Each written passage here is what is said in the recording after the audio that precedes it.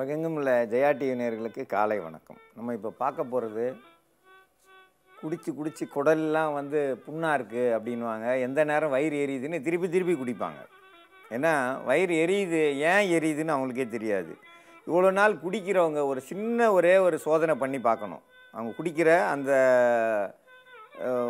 பிராந்தியவோ எதையோ ஒரு டம்ளர் எடுத்து வச்சுட்டு பச்சையாக ஒரு துண்டு கறி எடுத்து அதில் போட்டுருங்க. ஒரு 10 நிமிஷம் பொறுத்து அந்த கறியை எடுத்து பாருங்கள். அந்த கறி அப்படி நஞ்சு போயிருக்கும். அப்போ வந்து குடிக்கிறதால உள்ள குடல் வெந்து போகுமே தவிர வேறு எந்த போதையும் கிடையாது. அந்த வெந்து போகிற மயக்கம்தான் அது. அப்போ கொஞ்சம் கொஞ்சமாக வெந்து போகும். திருப்பி நம்ம வந்து அதுக்கு மேலே உணவை சாப்பிட்டு ஓரளவுக்கு சரியாக இருக்கும். ஆனால் திருப்பி வெந்து போகும்போது அங்கே எல்லா உறுப்புகளும் வெந்து போயிடும். அப்போ குடல் வெந்து போகாமல் தடுக்கணும்னா முக்கியமாக வந்து அகத்திக்கீரை சமைச்சு கொடுத்தீங்கன்னா குடிகாரங்களுக்கு ரொம்ப சிக்கலை உண்டு பண்ணிடும், மரணத்தில் கொண்டு போய் விட்டுரும். ஆனால் இது வந்து சூப்பாக செய்கிறதால எந்த ஒரு தவறும் பண்ணாது. சின்ன வெங்காயம், சீரகம், பன்னீர் ரோஜா, பூண்டு இது எல்லாம் கூட்டு கலவையாக சேர்ந்து நம்ம மருந்தாக தயாரிக்க போகிறோம். குடிச்சு வயிற்றில் வந்து புண்ணாகிட்டு திரும்ப அவங்க என்ன சாப்பிட்டாலும் வாந்தி வந்துட்டுருக்கும். அந்த மாதிரி குடி பழக்கத்தில் உள்ளவங்களுக்கு அதிக போதை பழக்கத்துக்கு அடிமையாகி அதை நிறுத்த முடியாது. மேலும் வந்து அவங்க நிப்பாட்டினா குடல் எரியுது, எனக்கு வயிறு எரியுது அப்படின்னு சொல்லுவாங்க. திரும்பவும் மேலும் அவங்க குடித்தாங்கனாக்கா அந்த இது புண்ணாயிட்டு அடுத்து புற்றுநோய் வளர்கிறதுக்கு அவங்களுக்கு அறிகுறி ஆகி போயிடும். அந்த புண்ணு ஆற்றாமல் நாள்பட்டு விட்டுட்டே இருந்தாங்கனாக்கா சின்ன புண்ணு வந்து கட்டியாக மாறும், கட்டி வந்து புற்றுநோயாக மாறிடும். அந்த புண்ணை வந்து ஆற்றுறதுக்கு முக்கியமாக வந்து அதிக குடிகாரர்களுக்கு வந்து அகத்திக்கீரை சூப்பு தான் கொடுக்கணும். கீரையை வந்து அவிச்சு கொடுத்து அதை அவங்க தனியாக சாப்பிட பொரியலாக வந்து பண்ணி உணவில் வந்து கொடுக்கவே கூடாது. அகத்திக்கீரை இப்போ சூப்பு தான் வச்சு அவங்க தினமும் குடிச்சிட்டு வந்தாங்கனாக்கா அந்த புண்ணு ஆறும். அதே நேரத்தில் அவங்களுக்கு அந்த கொஞ்சம் கொஞ்சமாக அந்த குடி பழக்கத்தை மறக்க அடைச்சிரும். திரும்ப அவங்க குடித்தாங்கனாக்கா அந்த பழக்கத்தில் வந்து கொஞ்சம் கொஞ்சமாக வெளியே வர்றதுக்கான இது ஒரு மருந்து. அகத்திக்கீரை முக்கியமாக நல்லா ஒரு கைப்பிடி அளவுக்கு எடுத்துக்கிடுவோம்.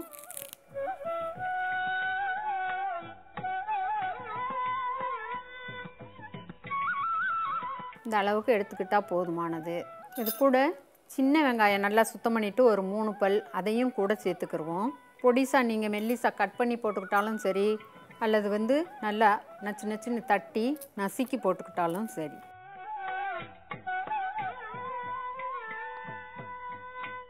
சின்ன வெங்காயம் 3 பல் மெல்லிசா நறுக்கி கூட சேர்த்துக்கிறோம்.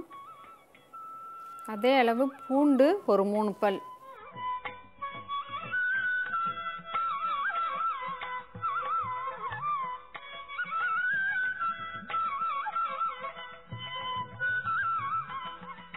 பூண்டு 3 பல் நறுக்கி இதையும் கூட சேர்த்துக்கிறணும். சீரகம் 1/4 ஸ்பூன் எடுத்திருக்கேன். பொடியாக போட்டால் கசக்கும். ஏன்னா அகத்திக்கீரையை கசக்கிறதுனால இந்த கொஞ்சமாக இப்படி நல்லா நசுக்கி விட்டுருவோம். மணமாக இருக்கும் சாப்பிட்றதுக்கு. 100 மில்லி தண்ணி ஊற்றி நல்லா கொதித்து பச்சையாக அந்த ஜூஸ் எல்லாம் சூப்பு இறங்கிடுச்சுனாக்கா 50 மில்லியாக இருக்கணும். குடிக்கிறதுக்கு ஒரு நேரத்துக்கு தினமும் அவங்க குடிக்கிறப்போ 50 மில்லி சூப்பு குடிச்சிட்டே வரணும்.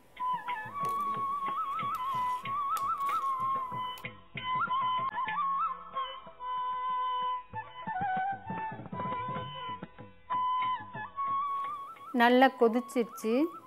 இப்போ அடுப்பை ஆஃப் பண்ணிடலாம்.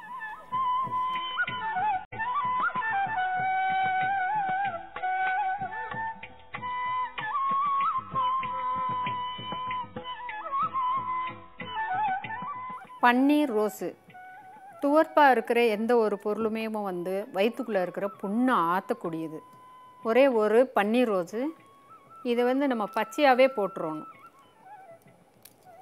சூடாக இருக்கிற அந்த சூப்பில் கடைசியில் நீங்கள் போட்டுட்டிங்கனாக்கா அதனுடைய சாறு நல்லா துவர்ப்பாக இருக்கும். அதே நேரத்தில் அவங்க குடிக்கிறதுக்கு நல்லா இதில் துவர்ப்பு, கார்ப்பு, ஒரு வித கசப்பு, மணமாக இருக்கும். நம்ம சீரகம் அதெல்லாம் போட்டிருக்கிறதுனால பூண்டு வெங்காயம் அதனுடைய மணம் எல்லாம் இந்த சூடாக இருக்கிறதுல போட்ட உடனே அந்த சாறு முழுதும் இறங்கிரும். குடி பழக்கத்தில் இருந்து அவங்க மீளணும், புண்ணு ஆறணும் அப்படின்னாக்கா இந்த அகத்திக்கீரை சூப்பு வந்து தினமும் காலையில் ஒரு வேளை குடிக்கிறதுக்கு 50 மில்லி அளவுக்கு மேலே கொடுக்க வேண்டாம். 50 மில்லி அளவுக்கு தினமும் குடிச்சிட்டே வந்தாங்கனாக்கா அவங்களுக்கு அந்த வாந்தி வர்றது, உள்ளுக்குள்ளே புண்ணாக இருக்கிறது எல்லாமே மாறிடும். குடிப்பழக்கமும் அடுத்து அவங்களுக்கு மறக்கடிச்சிடும். அந்த அளவுக்கு வந்து இந்த சூப்பு பயன் தரக்கூடியது. குடிச்சு குடல் வெந்தவங்களுக்கு, குடலில் நிறைய புண்ணு இருக்கிறவங்களுக்கு, அவங்களுக்கு முகத்தை பார்த்தாலே தெரியும் கொஞ்சம் வாட்டமாக இருக்கும். இல்லை ஒரு சில பேர் வந்து ஊதி போயிருக்கும், கன்னங்கள்லாம் வந்து ஊதி போயிருக்கும். அப்போ பார்த்தாலே தெரியும் அவங்களுக்கு வந்து உள்ளே எல்லாம் வேக்காட்டில் இருக்குது. அகத்தின் அழகு முகத்தில் தெரியும். அது பார்த்தாலே அந்த முகம் வந்து ஒரு மாதிரியாக இருக்கும், சோர்ந்து போயிருப்பாங்க. அவங்களுக்கு முக்கியமாக அகத்திக்கீரை வந்து பொரியல் வச்சு தரவே கூடாது.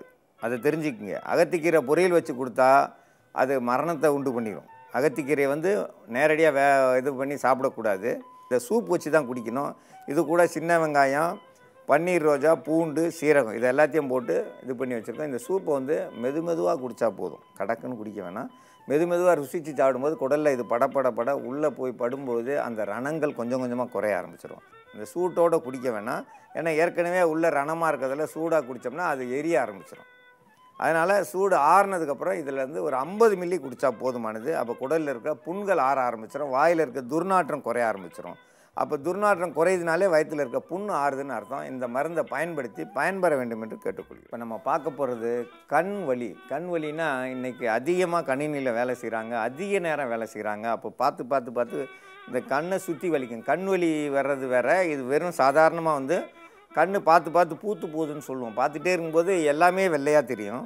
அந்த வலி வந்து கண் பட்டை அந்த எல்லா இடமும் வலிக்கும். அந்த வலியை சரி செய்கிறதுக்கான மருந்து அதில் முக்கியமாக வந்து சீரகம், மிளகு, ஆட்டுப்பால், பன்னீர் ரோஜா, ஆவாரம் பூ இது எல்லாம் கூட்டு கலவையாக சேர்ந்து நம்ம மருந்தாக தயாரிக்க போகிறோம். கண் பார்வை அதிக நேரம் வந்து நம்ம பட்டையடிக்காமல் பார்த்துக்கிட்டே இருக்கிறது. இப்போ கணினியில் வேலை செய்கிறவங்க வந்து இரவு பகலாக வேலை பார்த்துட்டு அவங்க வந்து நேரத்துக்கு தண்ணி குடிக்கிறதில்ல, ஒரு 5 நிமிஷம் எந்திரிச்சு போய் ரிலாக்ஸ் பண்ணுறதில்ல. அந்த கண் பார்வை வந்து ஒரே பார்வையில் நம்ம வந்து எந்த கணினியை பார்த்துட்ருக்கிறதுனால கண் வந்து அதிக வலி எடுத்துரும், எரிச்சல் இருக்கும். கண்ணில் வந்து ஒரு ஈரப்பசை இருக்காது. கண்ணை திரும்ப அவங்க மூடுனாங்கனாலும் உள்ளுக்குள்ளே அதிக வலி இருக்கும். கண்ணை வந்து நிலை குத்தி போச்சு அப்படின்னு சொல்லுவாங்க கிராமப்புறத்தில். நிலை குத்தி போச்சு அப்படின்னாக்கா அதிக வலி இருக்கும். அவங்க கண்ணை மூடினாலும் மூடி படுத்து தூங்குனாங்கனாலும் முழிச்சிட்ருக்க மாதிரியே அவங்களுக்கு ஒரு ஃபீலிங் இருக்கும். அப்போ தூக்கமும் அவங்களால சீக்கிரமாக தூங்க முடியாது. அதுக்கு மைண்டை ரிலாக்ஸாகவும் வச்சுக்கிறணும்.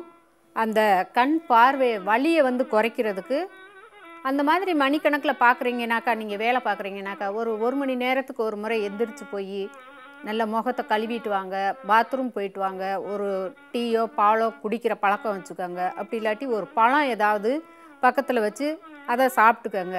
அப்படி வந்து கொஞ்சம் கண்ணுக்கு வந்து ஓய்வு கொடுக்கணும். இல்லை 1 மணி நேரம் 2 மணி நேரத்துக்கு ஒரு முறை நீங்கள் எந்திரிச்சு போயிட்டு ஒரு 5 நிமிஷம் உலாத்திட்டு வந்ததும் ஒரு வெதுன்ற தண்ணியாக இருந்தால் கழுவிக்கோங்க. அப்படி இல்லையா சும்மா தண்ணி ரொம்ப ஜில்னஸாக இல்லாமல் இருக்கிற சாதாரணமாக இருக்கிற தண்ணியை வச்சு நம்ம கண்ணை வந்து நல்லா ஒத்தி கழுவிட்டீங்கனாக்கா உங்களுக்கு அந்த பார்வை வலி இருக்காது, நிலக்குத்தி போகிற தன்மை இருக்காது. அதே நேரத்தில் ஏசிலையும் நீங்கள் வேலை பார்த்துக்கிட்டு இருக்கீங்கனாக்கா கண் எரிச்சல், தலையில் வந்து எண்ணெய் வைக்காமல் இருக்கிற பழக்கம் இருக்குது. அப்படி நீங்கள் இருந்தீங்கனாலும் அந்த கண் பார்வை எரிச்சல், நிலக்குத்தி போகிற தன்மை, வலி இதெல்லாம் இருக்கும். அதை சரி பண்ணுறதுக்கான மருந்து தயாரிக்கும் முறையை பற்றி நம்ம இப்போ பார்க்க போகிறோம். அதில் ஆவாரம் பூவு ஒரு 5 இதழ் நல்ல அந்த இதழ்களை மட்டும் எடுத்து வச்சுருக்குறோம். பன்னீர் ரோஸு, இதுவும் பன்னீர் ரோஜாவினுடைய ஒரு ரோஜா பூனுடைய இதழ்களையும் கூட சேர்த்துக்கிடுவோம்.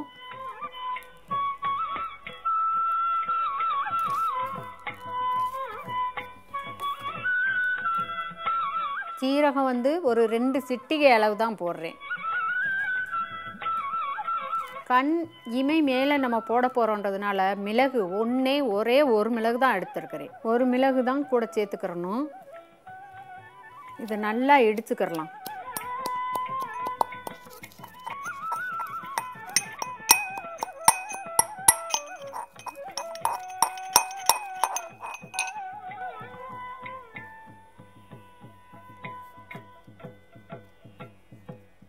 நல்லா வலுவலுன்னு கூட நீங்கள் பால் விட்டு கூட அரைச்சி எடுத்துக்கிறலாம்.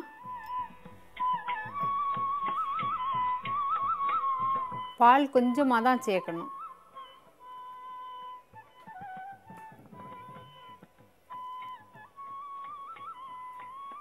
வலு வலு வலுன்னு நல்லா கூழை அரைச்சி எடுத்துடணும். சந்தனம் மாதிரி அரைச்சி எடுத்துடணும். எடுத்துட்டு நம்ம நல்லா முகத்தை கழுவிட்டு தூங்க போகிறப்போ கண் இமை மேலே தூங்க போகிறப்போ நல்லா தண்ணி இல்லாமல் தொடச்சி எடுத்துட்டு இந்த பேஸ்ட்டை எடுத்து இமை மேலே இப்படியே போட்டுறணும். பால் விட்டுருக்கிறதுனால நம்மளுக்கு அந்த வலி வந்து சீக்கிரமாகவே குறைஞ்சிரும். போட்டுட்டு நீங்கள் நல்லா தூங்கிடுங்க. உள்ளுக்குள்ளே பால் போகுது அப்படின்னாலும் பயப்பட வேண்டாம். கண்ணுக்கு பார்வை கெடுதி ஆயிரும் அப்படின்னு எந்த ஒரு இதுவுமே வராது. பார்வை நல்லா பளிச்சுன்னு நல்லா இருக்கும். கண் இமை மேலே இப்படி 2 கண் இமையிலையும் போட்டுட்டு பேசாமல் தூங்கிடுங்க. வலி வந்து ஒரு அரை மணி நேரத்தில் குறைஞ்சிரும். பார்வையில் நல்லா குழு குழுன்னு இருக்கும். காலையில் பார்த்தீங்கன்னாக்கா செவந்து போய் இருந்த கண், எரிச்சலாக இருக்கிறது, இது எல்லாமே வந்து பளிச்சுன்னு நேரம் மாறி தெரியும். அதே நேரத்தில் நீங்கள் நல்லா காலையில் வெந்நி வச்சு நல்லா முகத்தை கழுவிட்டு சோப்பு அந்த மாதிரி இதெல்லாம் போட வேண்டாம். கண் எரியுது வலிக்குது அப்படின்னாக்கா அந்த நாட்களில் வந்து கண்ணுக்கு முகத்துக்கு சோப்பு போடாதீங்க. நீங்கள் சும்மா சாதாரண தண்ணியில் கழுவிட்டு தலைக்கு நல்லா குளிச்சுட்டு எண்ணெய் வச்சுக்கிற பழக்கம் இருந்துச்சுனாக்கா கண் பார்வை குறைபாடுகள் என்றைக்கும் வராது. உணவும் நல்ல நேரத்துக்கு சாப்பிடணும். தகுந்த முறையில் மோஷன் ஃப்ரீயாக போகிற மாதிரி உணவுகளை சாப்பிட்டீங்கன்னா கண் குறைபாடுகள் என்றைக்குமே வராது. இதை வந்து உங்களுக்கு நீங்கள் அதிக வேலைப்பளு நீங்கள் செஞ்ச நாளன்னைக்கு அந்த கண் நிலக்குத்தி போச்சு, கண் எரிச்சல் வலிக்குது அப்படின்ற நாட்களில் இதை நீங்கள் இரவு நேரத்தில் போட்டுட்டு தூங்கிட்டீங்கன்னாக்கா உங்களுக்கு அந்த வலி கண் நிலக்குத்தி போகிறது அந்த இதில் இருந்து விடுபட்டுறலாம். கண் நல்ல குளிர்ச்சியாக இருக்கும். இதுக்கு ஒரு சிறந்த மருந்து மலர் மருத்துவம் இதுக்கு பேர். கண் வலி யாருக்கு வருது? இன்றைக்கி பார்த்தீங்கன்னா ஓய்வு இல்லாமல் ஓட்டுற டிரைவருங்களுக்கு வரும். இன்றைக்கி ஓட்டுநர்கள் பார்த்திங்கன்னா 4 நாள் 5 நாள் கண் முழிச்சு அடுத்து ஓட்டுநர் வராததால் அவங்களா ஓட்டி இன்றைக்கி அதிகமாக வந்து விபத்து உள்ளாக்குறாங்கன்னா அவங்க கண் வலி வந்ததால் பார்வை பார்த்துக்கிட்டு இருக்க மாதிரியே இருக்கும், முழிச்சிக்கிட்டு இருக்க மாதிரி பார்வை தெரியாது. அவங்களுக்கெல்லாம் இது ஒரு சிறந்த மருந்து. இரவில் மட்டும் ஒரு மணி நேரம் போட்டு தூங்கினா கூட அந்த வலி எடுத்துரும். அந்த கண் வலி எடுக்கிறதுக்கு இது ஒரு சிறந்த மருந்து. இது ஓட்டுநர்கள் அது சர்வசாதாரணமாக இன்றைக்கி நிறைய விபத்து உண்டாகுதுன்னா அந்த கண் வலி வர்றதால தான். வண்டியினுடைய வெளிச்சம் பட்டு கண் வந்து ஒரே இதாக இருக்கும். அந்த கூச்சம் எல்லாம் சேர்ந்து சரியாகிறதுக்கு இது ஒரு சிறந்த மருந்து. இந்த மருந்தை பயன்படுத்தி பயன்பெற வேண்டும் என்று கேட்டோம். இப்போ பார்க்க போகிற மருத்துவம் உடல் எடையை குறைக்கிறது. இன்றைக்கி சர்வசாதாரணமாக உடல் எடையை குறைக்க என்னென்னமோ மருந்து வந்துருச்சு. அதை எதை சாப்பிட்டாலும் உடல் குறையல அப்படின்றாங்க. சிலர் பார்த்திங்கன்னா காலையில் சாப்பிட்றதே கிடையாது, மத்தியானம் 2 சப்பாத்தி சாப்பிட்றாங்க, இரவு நேரத்தில் போகும்போது 4 ஆள் சாப்பாட்டை சாப்பிட்றாங்க. அப்போது எல்லாமே சரியாக போயிடுது. அப்போ வந்து உடம்பு தன்னால் வீங்க ஆரம்பிச்சிடும். நம்ம உடலுக்கு தேவை 64 கவலம். 64 கவலத்தில் 32 கவலம் சாப்பிட்டா போதுமானது. அரை வயிறு சாப்பாடு 32 கவலன்றது உங்கள் கைப்பிடியில் ஒரு கை அள்ளி சாப்பிட்றது. அப்போ வந்து 32 சாப்பிட்டாலே போதுமானது. அந்த அளவுக்கு இருந்தால் உடம்பு கண்டிப்பாக ஏறவே ஏறாது. அதையும் தாண்டி இன்றைக்கி இருக்கிற உணவுகள் சரியில்லை. எப்படின்னு பார்த்தீங்கன்னா தோசை ஒன்று சுட்டுட்டு வருவாங்க, ஒன்று சாப்பிட்டுக்கிட்டுமோ ஒன்று ஊற்றிக்கிட்டு இருப்பாங்க. அப்போ வந்து சாப்பாட்டு இலையில் ஒன்றுமே இருக்காது. அவங்க கொண்டு வர வரைக்கும் இவங்க காத்திருக்கணும். அப்போ காத்திருக்கும்போது ஏற்கனவே சாப்பிட்ட தோசை வந்து செமிச்சிக்கிட்டு இருக்கும். செமிச்சிக்கிட்டு இருக்கும்போது அடுத்த தோசை வரும்போதே சாப்பிட முடியாது. அந்த 1.5 தோசை தான் சாப்பிட முடியாது. அப்போ வந்து உடம்புல வந்து சுரப்பிகள் வந்து சுரந்து இருக்கும். அந்த சுரப்பியை சேர்த்து செமிக்கணும் போது உடம்பு ஊத ஆரம்பிச்சிடும். சாதாரணமாக கிராமப்புறங்களில் நாங்கள்லாம் வந்து மொத்தமாக தோசையை சுட்டு அடுக்க சொல்லிடுவோம். 10-15 தோசை எண்ணி பாதி எண்ணாம் பாதி சாப்பிடுவோம். ஆனால் இந்த குண்டா இருக்கிறவங்க பார்த்திங்கன்னா 2 தோசை 1.5 தோசை தான் சாப்பிட்ருப்பாங்க. ஏன்னா சுட்டுட்டு வர சொல்லி மெதுவாக சாப்பிட்றதால அந்த சுரப்பிகளையும் சேர்த்து வந்து செமிக்கக்கூடிய சக்தி வரும்போது உடம்பு வந்து குண்டாயிடும். அதை சரி செய்கிறதுக்கான மருந்து இதில் முக்கியமாக வந்து எலுமிச்சம்பழம், சாம்பார் வெங்காயன்ற சின்ன வெங்காயம், தேன், முருங்கைக்கீரை. அடிக்கடி முருங்கைக்கீரை சாப்பிட்றவங்க உடம்பு வந்து தன்னால் சுருங்க ஆரம்பிச்சிடும். முருங்கைக்காய் எப்படி ஒல்லியாக இருக்கோ அதேமாதிரி முருங்கைக்கீரை சாப்பிட்றவங்க உடம்பு வந்து கரைக்க ஆரம்பிச்சிடும். அதனால தான் முருங்கைக்கீரையை சேர்க்குறோம். முருங்கைக்கீரை நிறைய பேர் வந்து சாப்பிட்றதே கிடையாது. அது அவ்வளோ நல்லது செய்யக்கூடியது.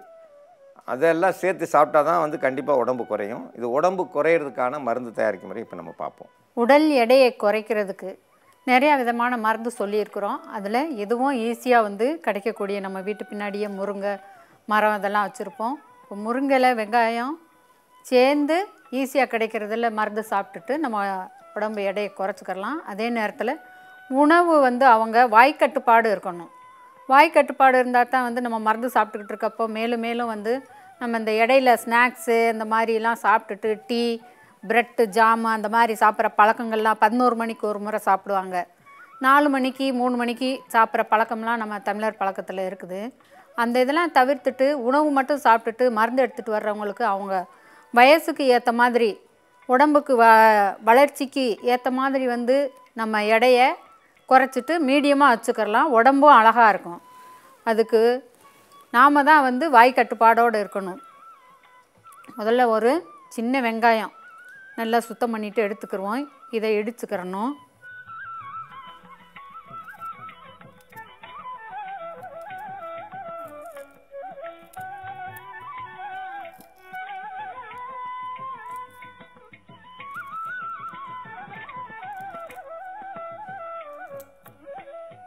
சின்ன வெங்காயம் மட்டும் ஒன்று சுத்தம் பண்ணிவிட்டு நல்லா அரைச்சி எடுத்துக்கிறணும்.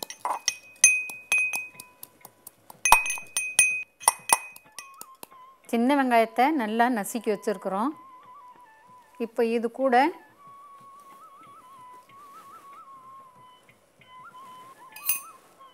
ஒரு எலுமிச்சம்பழம் எடுத்துக்கிறணும்.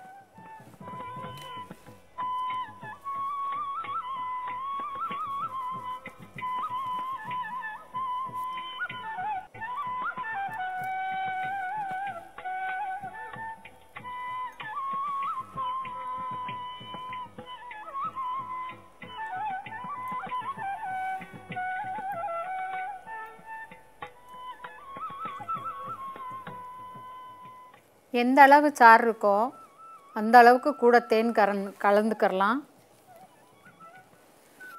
முருங்கைக்கீரை அரைச்சி எடுத்து வச்சுருக்குறோம்.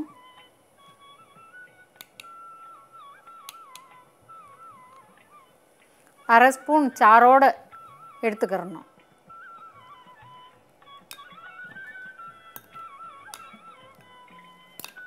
இப்போ இது கூட வந்து சம அளவு தேன்.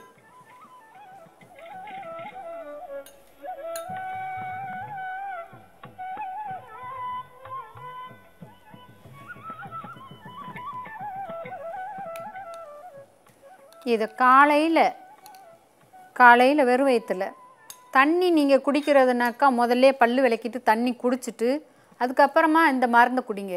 இந்த மருந்து குடித்த பிறகு வந்து தண்ணி குடிக்கக்கூடாது. நீங்கள் அப்படி குடிச்சிங்கனாக்கா வந்து எடை வந்து குறையாது. குடிச்சிட்டு நல்லா ஒரு கிலோமீட்டர் 2 கிலோமீட்டர் வந்து நடக்கணும். நடந்தீங்கனாக்கா தேவையில்லாத அந்த நீர் எல்லாம் வெளியேற்றும், வேர்வையாக வெளியேற்றும். அதுக்கப்புறம் மோசன்னு இந்த மாதிரி சிறுநீர் எல்லாம் கழிச்சிட்டு 1 மணி நேரம் கழித்து நீங்கள் சாப்பிட்டுட்டீங்கனாக்கா நீங்கள் நினச்சபடிக்கு வந்து உங்கள் எடையை வந்து கரெக்டாக குறைச்சிடலாம். தேவையில்லாத கொழுப்பு சத்து, நீர் சத்து எல்லாமே குறைஞ்சிரும். அழகான வசீகரமான முகத்தை உடம்பை நீங்கள் கொண்டு வந்துடணுன்னாக்கா உணவு கட்டுப்பாடும் இருக்கணும். உடல் எடையை குறைக்கிறதுக்கு இது ஒரு சிறந்த மருந்து. இதில் வந்து எலுமிச்சம்பழம், முருங்கை இலை, வெங்காயம் அதோடு சேர்த்து தேன் சேர்த்துருக்கோம். இது சம அளவு எடுத்திருக்கோம். இதை வந்து காலையில் சாப்பிட்டு நடக்கிறது எடுத்ததும் குண்டானவங்க எடுத்ததுமே 4 கிலோமீட்டர் 5 கிலோமீட்டர் நடந்தாங்கன்னா 2 நாளுக்கு அப்புறம் நடக்க முடியாது. காய்ச்சல் வந்துடும், கால் வலி, உடம்பு வலி எல்லாம் வந்துடும். அப்படி குண்டாக இருக்கிறவங்க வந்து ஒரு 1/2 கிலோமீட்டர் தான் நடக்கிறோம். 1/2 கிலோமீட்டர் நடங்க. ஒரு 10 நாளுக்கு அப்புறம் ஒரு 3/4 கிலோமீட்டர் நடங்க. அதுக்கடுத்து 1 கிலோமீட்டர் நடங்க. அப்படியே கொஞ்சம் கொஞ்சமாக நீங்களாக தான் இது பண்ணணும். எடுத்ததுமே 5 கிலோமீட்டர் நடந்தது ஒரே நாளில் குறைய முடியாது. நிறைய பேர் என்ன பண்ணுறாங்க, மொத்தமாக நடந்துடும் ஒரே நாளில் குறைஞ்சிரும்னு நினைக்கிறாங்க. அப்படி குறையவே குறையாது. முதல்ல வந்து நம்மளால் எவ்வளோ முடியுமோ அவ்வளோ தூரம் நடந்துட்டு திரும்பி வந்துடணும். அதே மாதிரி தினந்தோறும். ஆனால் இதை சாப்பிட்ணும். இதை சாப்பிட்டு மத்தியானத்தில் சாப்பாடு மட்டும்தான், இரவு சாப்பாடு தான். நடுவில் எந்த ஒரு உணவும் எடுத்துக்கிறக்கூடாது. டீ, காபி, அந்த பன் பட்ரு, வேறு ஏதாவது பஜ்ஜி இதெல்லாம் சாப்பிட்டோம்னா கண்டிப்பாக உடம்பு குறையாது. இந்த மருந்தை பயன்படுத்தினா கண்டிப்பாக உடல் எடையை குறைக்கக்கூடிய மருந்து. இந்த மருந்தை பயன்படுத்தி பயன்பெற வேண்டும் என்று கேட்டுக்கொள்கிறேன்.